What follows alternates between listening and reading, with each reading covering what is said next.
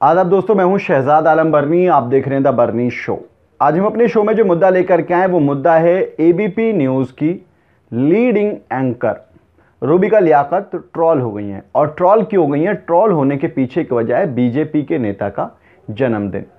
क्या है पूरी कहानी, क्या है मामला, इसी पर चर्चा करेंगे। क्यों ट्रॉल हो गई, क्या आखिर लोगों ने कहा ट्रॉल करने वालों ने, और क्या क्या पूरा मामला है, और ऐसा बीजेपी के नेता ने क्या कर दिया अपने जन्मदिन पर कि रूबी का लियाकत ट्रॉल हो गई।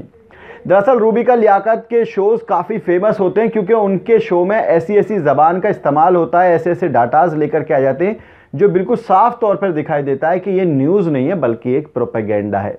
और उसका एक जीता जाता सबूत ये देखिए आप, ये बाकायदा रूबी का लियाकत का एक शो आया था जमात के सिलसिले में, जो निज़ामुद्दीन का मामला जब चल रहा था तब ये स्क्रीनशॉट देखिए आप, ये हेडर बनाया गया था पूरा, कोरोना से जंग में जमात का आघात, रूबी का लियाकत के साथ एबीपी न्यूज़ पर देखिए।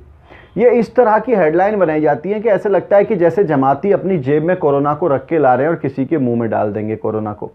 लेकिन अब क्योंकि जब आप एक समुदाय को इतना टारगेट करके इतनी बड़ी बड़ी स्टोरी चलाएंगे, कोरोना को ऐसे दिखाएंगे जैसे कि मुसलमानों ने बिल्कुल चला दिया, तो फिर दूसरा पक्ष भी आपको दिखाना पड़ेगा। इसी को लेकर के ट्रॉल हो गई रूबी का लियाकत।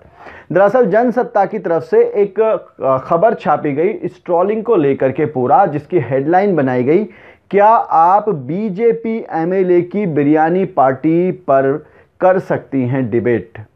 टीवी एंकर रूबी का लियाकत का ट्रॉल कर रहे लोग, ठीक है, तो ट्रॉल कर रहे हैं रूबी का लियाकत को। ये जो है न्यूज़ पेपर है जनसत्ता, उसकी न्यूज़ की कटिंग है, हम उनका आभार व्यक्त करते हैं इसके लिए।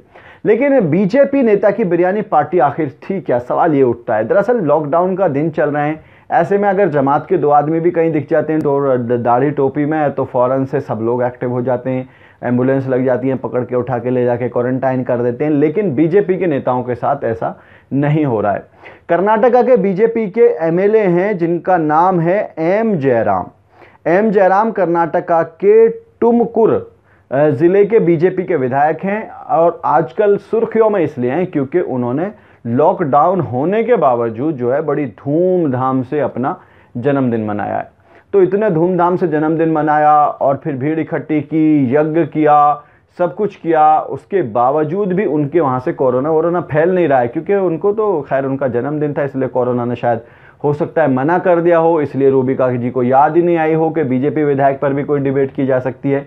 बहरहाल जनसत्ता ने छापा है तो हमने आपको दिखा दिया है। अब आप बताइए कि क्या एबीपी न्यूज़ हो या बाकी जितने भी ये न्यूज़ चल रहे हैं जो प्रोपेगेंडा फैला रहे हैं, क्या इनको बीजेपी के नेता या सत्ता के पक्ष के नेता नहीं दिखाई देते हैं जो कोरोना को लेकर के माहौल बिगाड़ रहे हैं, भीड़ इकट्ठी कर रहे हैं, शपथ ग्रहण कर रहे हैं, यज्ञ कर रहे हैं, उन पे कोई मामला नहीं होता है, बस एक ही समुदाय को पकड़ के क्यों बैठे हुए हैं।